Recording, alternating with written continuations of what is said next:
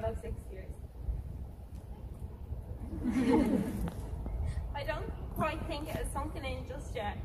The fact that today is our final day together as an entire year group, and as the 6th year class of 2021. When writing this speech, I had no clue what I wanted to say or how I was going to manage to express my gratitude for my 6 years here, and for people who have made this experience more amazing than I ever could have imagined. However, I'm going to try my best. Obviously, this year has not been quite what we had hoped it would be, but as much as I could stand here and rhyme off every single thing that we have missed out on, including the lack of a 6-year dining area, which still stings a little bit to think about, I recognise how lucky we are to be here right now, and I would much rather spend these few minutes speaking about what I will miss upon leaving Loretto. Although, of course, there were the big events like sports days and lunchtime concerts, it is the little things that I will remember most.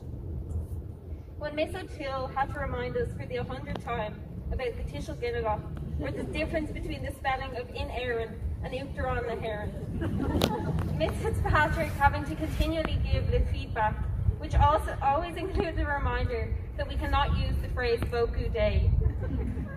Doing proofs in maths and Mr. Carney singing Oh Happy Day when we were nearing the end, or the drawings of Bertie and Pierre, which always came in handy.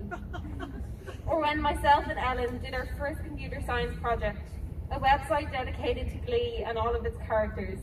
If only that would have sufficed as a project for a real Leaving Cert brief. However, this experience started long before all of these things. It started in first year when I was 4 foot nothing, which I am continually reminded of by the video of the show choir competition on YouTube, where I look a solid metre smaller than everyone else. And when myself and the rest of my class were slightly terrified of Miss McVin, who used to say that first years are like ducks. I never quite knew exactly what she meant, but I guess now, looking back on all of us stumbling around, with our bags holding more than our body weight in bulks, I can kind of see what she meant. Also, I can't say that it is a day that you get to dress up as me and go up on stage in front of the Mansion House, with the Echo UNESCO Let It Be theme, rapping to a new and improved version of the classic song, which has since become known to me, Sarah, Ava and myself as the Fresh Bees of Bel Air.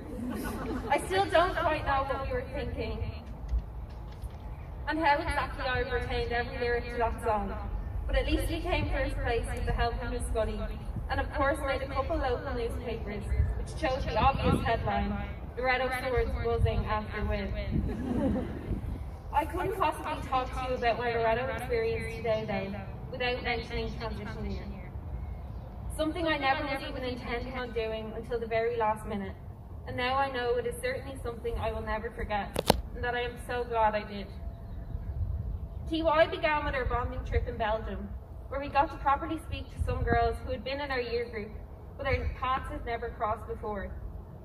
The uncooked meat that we were all given every evening definitely gave us something to bond over, and meant that we were living off of bread rolls and cucumber slices for 4 days. We were also thrown straight into the deep end to face many of our fears. For some it was heights, and for others it was roller coasters. But by the end, with the help of those around us, we managed to overcome them, and to do things we never normally would have done before.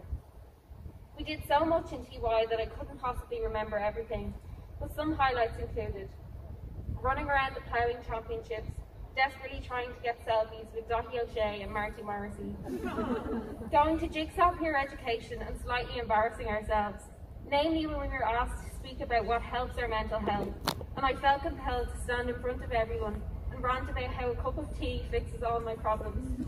That statement still stands, by the way.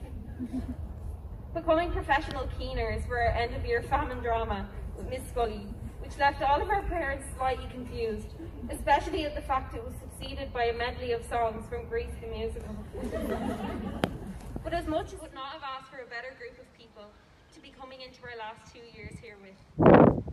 Although we haven't had the most time together, everyone has been so lovely and allowed us to feel at ease, coming into a group of people who had already been together for so long. And so I just want to say thank you so much for welcoming us so warmly. Likewise, I would like to just take a moment to say a sincere thank you to Purple, who I have loved working side by side with for the past year in our roles as head girls. So as we all leave here today, I want to reiterate one message in particular. To thine own self be true, or in the words of Elle Woods, being true to yourself never goes out of style. None of us can know where we will be even a year from now. We are now coming to the end of this chapter in our lives, but this is most certainly not the end of their journey. I know that you will all grow into wonderful people, and that greatness lies in all of you. You will learn new things, meet new people, and travel to new places you never could have imagined. You may not figure out what or who you're going to be overnight, and as our French class know well, there is no magic wand. Il n'y a pas de baguette magique. But trust that by going after what it is that you want, and not basing your expectations on the realities of others, you will get there. And when you do, I hope that you will find happiness in the person you become. Finally, I am so grateful for the opportunity to be a leader for such a wonderful group.